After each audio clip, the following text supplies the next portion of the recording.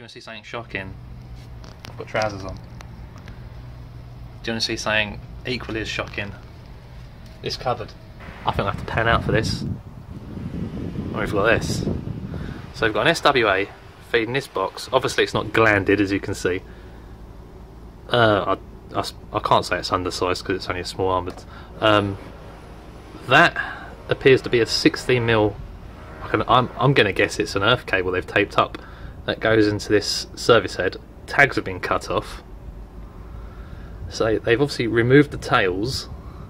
They've put their own cables in. They must have used an earth cable for the phase, and they've probably had a bit of black. He is black, which is weird because I can only imagine this has been done recently. But they had some black meter tails from somewhere. I don't know what's going on there. They've obviously instated that Henley block, and they've just God knows what. But that's nothing. Are you ready for this? Now that goes into here, so it's feeding the socket. I don't know, maybe like a 20 amp, 16 amp sort of MCB. You know, you're going to go, oh, there's no RCD. Oh, you're really naughty. Blah blah. That's kind of like worst case scenario you're going to be thinking of getting. No, we have nothing. We have a 60947-3 isolator, which doesn't give a shit if it's using too much. So it's got no overload, and it's got no short circuit current cut off. It's just an isolator. Its overload protection is going to be by this, which it says 100 amp. I don't know, it could be 60. I haven't pulled it out and had a look. I'm not allowed to pull it out and have a look, but it could be a 60, it could be 100. Its overload and short circuit is governed by this, but it appears to be on, I'm going to say it's a 2.5S 3-core SWA. Anyway, I think the best thing to do here is, I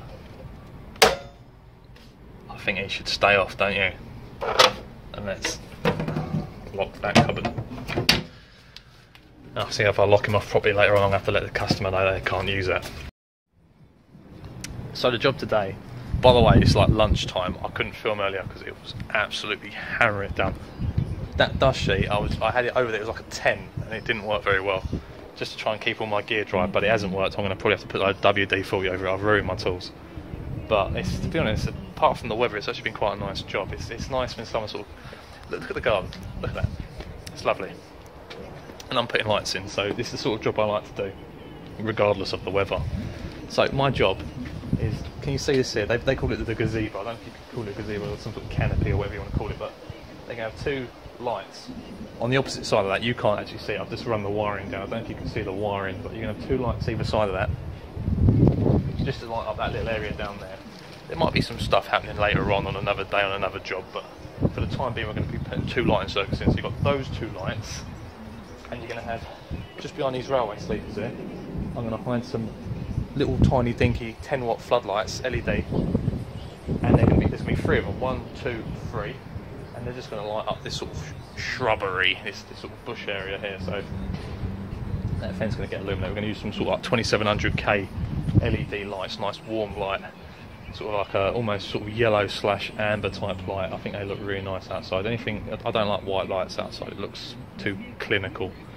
You want some sort of sunset type relax in your garden yellow light out here. So basically that's the two jobs. I was going to put a socket over there, but that's not happening anymore because it's out of the way. You can't get to it. So what we're going to do is this naughty one that I disconnected, we're going to replace him. We're going to bury that wire, and I'm going to bring the other cable into the building like I said, and we're going to just put it into the fuse board into an RCBO and bish bash bosh, make it all safe. So we'll do that. We'll change that crap one for like a nice double socket.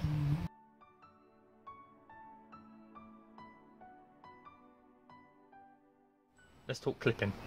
So it's a bit sad, right? But I'm a bit particular when it comes to clipping. So I thought someone was watching me. I'm a bit particular. Like when I use armoured, I hate it. It's a pet hate. I hate when you see an armoured, pardon me, that someone's used countersunk screws with, and no washers. I'll go with the countersunk screws. Sometimes I have to use them, but you've got to have a washer because otherwise the head of the screw is just going to go straight through the PVC clip. I see it all the time. An armoured's a big heavy cable. Eventually it's going to work its way off the head of the screw. So you've got to put a washer on it. What I'm going to do is I'm going to whiz the camera around. I'm just going to show you how I do it. So it sounds stupid, but I use a dome-headed screw. I know it sounds pathetic. I mean, the screw's a screw, but I think a dome-headed screw looks a little bit nicer on a washer. So if I'm going to use a cleat, washer, diamonded screw, and to be fair, doesn't that look a lot nicer? Yeah, much better job.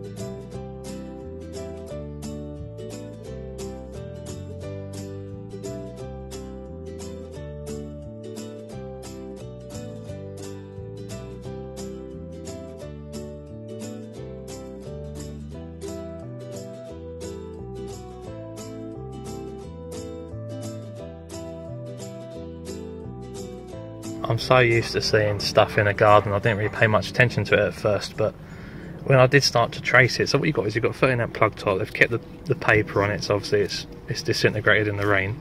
A little tip is you are supposed to take that off because that is a fire hazard to be on a plug. What is that? Is that heat damage? I don't know. Anyway, it's twin and earth. It goes up, it emerges over here, and that's right.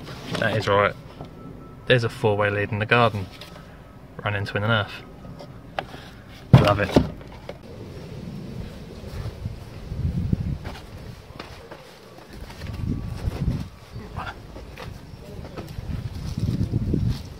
Okay, so this is new to me. This is a new product. Hang on, let's turn around. I'll show you the cover. Now, I don't want to rave about it too much because I don't really want to steal the idea from someone else. The only reason I'm using this today is because I watched a YouTube video literally this morning, and it was DSS Electrical, if you want to look them up, and they use this. It's called Quinetic.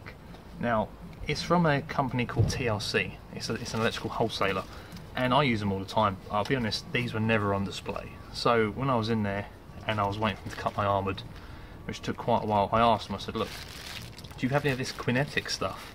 It does look really good. I actually originally quoted for a Wise control system where you bring everything back to like a Wise box. It's a box that's got 4 channels in it and you can switch things independently from the box. This works a little bit more independently to that, whereas an example is this light fitting itself, which is basically the same price as a normal light fitting of the same size and the same wattage. That light fitting, it has the technology built into it. Now there's a number of switches as well. There's like a wall mounted switch, there's a switch which you can stick in the back of a grid system, and there's a key fob. So hopefully there's some other things available soon as well, because I'll be perfectly honest with you, the switches that you do have available, I don't think they look very nice. They look like something you'd put in a child's bedroom, but they do the job, and I just love the fact that it's just so independent. I'm going to put 3 of these on here, they're all going to be switched together. But if you, for some bizarre reason, wanted to switch them independently, you could. You can control a couple of floodlights or some sort of, you know, nice looking decor lights, but turning them on and off, that's the tricky bit. And all this wireless stuff that's coming about now is fantastic. It's really making things a lot easier. It's a big game changer because you don't have to worry about running cables down and destroying people's houses with chasing out cables and putting light switches in.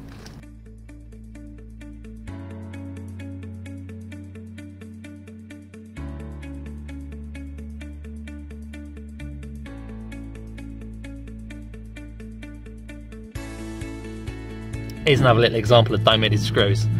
Now look, they look nice, didn't they?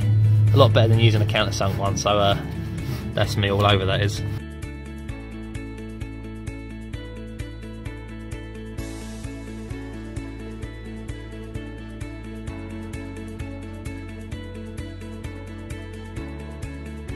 I don't know if you guys have seen these before, but these are actually earthing glands for Wiska boxes. So you can earth your SWA with these. You've got a couple of little 4mm nuts there. They'll clamp down onto your gland there, so you get a nice earth connection.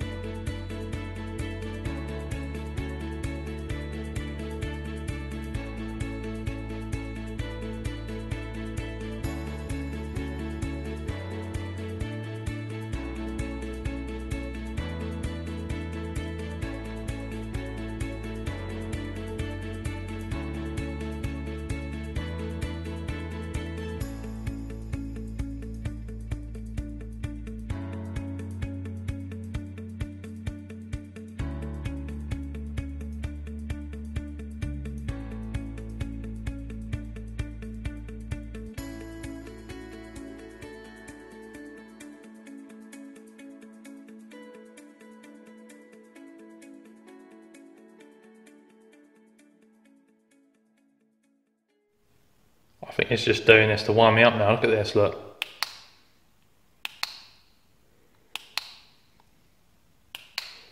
There you go. Is it just one now? Now both of them.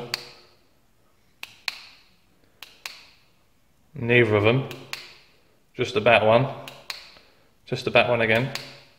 Nothing. Both of them. Oh my word.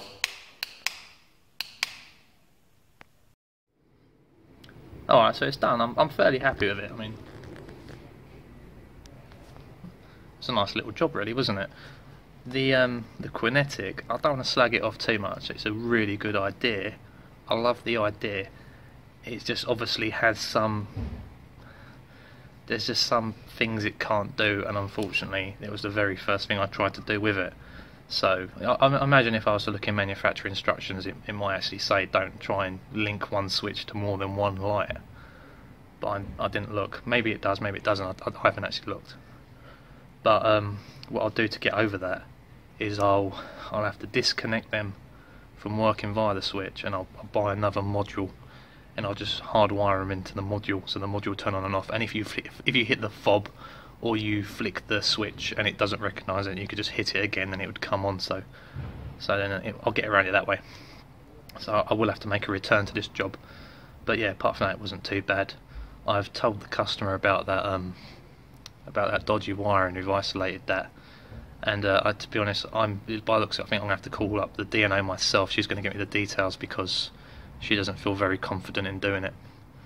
But anyway, apart from that, I've enjoyed myself, and thanks for watching.